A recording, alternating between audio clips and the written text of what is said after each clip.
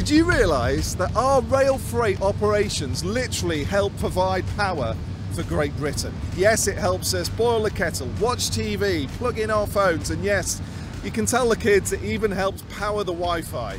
And that's why we brought you here to Drax Power Station to show you exactly what we mean. So welcome to the Freight Escape!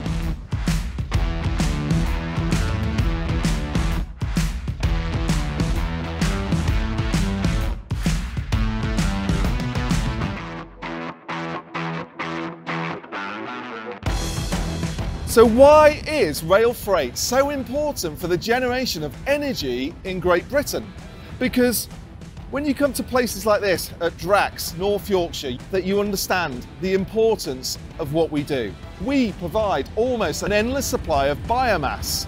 This is a fuel that provides enough energy for almost 4 million homes. It's amazing what you can find out about the importance of freight and the operations here at Drax, and I am very excited to show you right now what it looks like. Come on. Wanted to understand more about the importance of Drax within the energy sector, so I spoke to the plant director.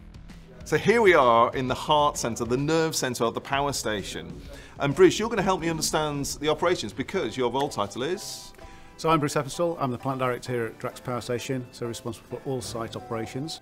So Bruce, what is biomass? So at Drax Power Station we're generating around 11% of the UK's renewable power. So we bring that biomass over from North America, comes across the Atlantic by ships, into the 3 ports in the UK, Immingham, Tyne and Liverpool, where then the vast majority of that biomass is put onto trains and brought here using the rail network. And what can we do in Network Rail to give you a better service in our long-term planning, our view to infrastructure and the way we signal trains? We're taking in over 100 trains a week, peaking at 125.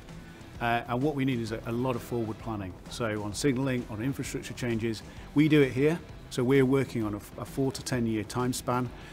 We would ask that Network Rail are doing the same sort of time span as well, and we're talking and communicating about what those impacts could be, because the rail links are pivotal to our operations here, and without them we would really struggle to maintain that power that the UK grid so badly needs. Thank you very much for showing us around. Thank you. Okay.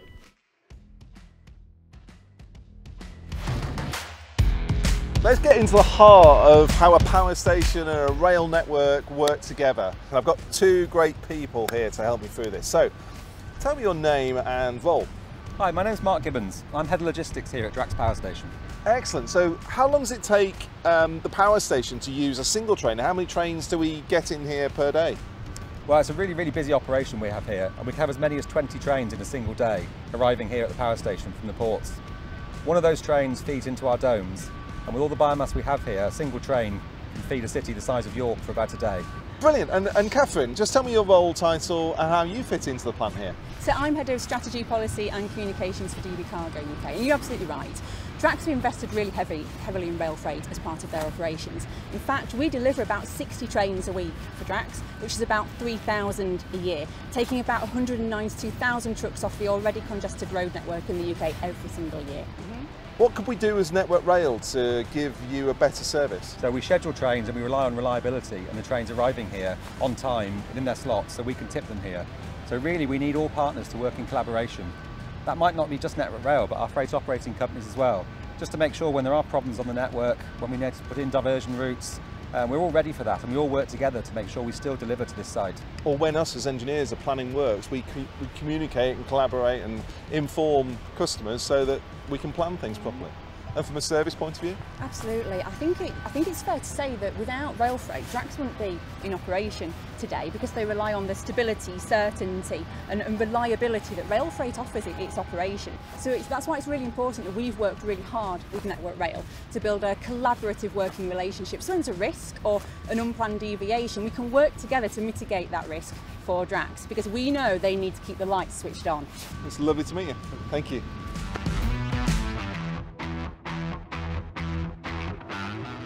To learn more about the site from a Network Rail perspective, I caught up with 2 key members of the freight team. Georgie, Kevin, help me understand how we as Network Rail interface into the amazing work here. Just run through your job title first, Georgie. So I'm Georgie Newby, the Senior Commercial and Customer Relationships Manager within the freight team. Okay, great. So we have got Network Rail and we've got this amazing power plant. How does that work in terms of customers? So it's fair to say that Drax is one of our biggest customers here on the network.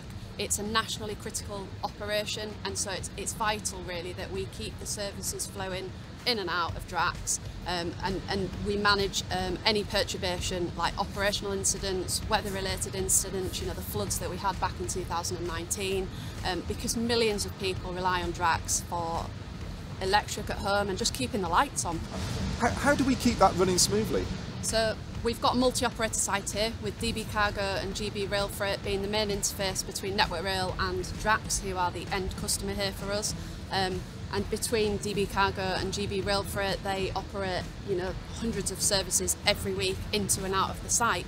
And really for us it's just about making sure that we run those services as efficiently as possible, as on time as we can, and just to deliver the maximum product in and out of the site. So let me pull you in here, Kevin. So before we get into it, just give me your role title.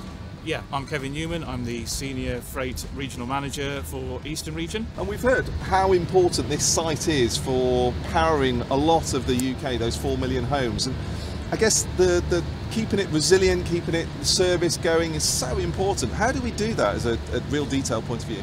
Well, we help the regions that supply services to Drax, the train services, particularly North, Western, Central and Eastern region, understand the specifications that Drax have for their train services. That's weight, time, frequency, and then translate that into the exact maintenance schedules so that we can keep the infrastructure resilient. And that infrastructure, when it may not be resilient due to acts of God, etc., I guess the way that we respond to that is really important as well. There's examples of that? Yeah, a few years ago the River Aire, just located a mile that way, burst its banks. Billions of gallons of water came into the area around Drax. It damaged the train line into Drax, so we had a real disruption of service. Network Rail reacted really well in getting repairs done quickly to maintain the train service. And then we put major emphasis on project work to make the track and the line even more resilient for future weather events. And that's the really good thing about what we're doing here, is that those people repairing the embankment of the railway probably didn't realise that the trains that they're then enabling are powering those 4 million homes. So it's just great work, isn't it? Yeah, really good work. It was a great teamwork between Drax, ourselves and the freight operators that Georgie looks after. Brilliant stuff. So let me summarise what Rail Freight is doing here with Drax Power Station. It was relentless. Did you realise that we, as a Rail Freight operations team, were that important? Did we realise that? It's amazing what difference we are making. So follow me to the next episode in Felixstowe Port, Britain's busiest port, where we're going to see how the rail freight operations there are key for keeping things moving around the whole of Great Britain.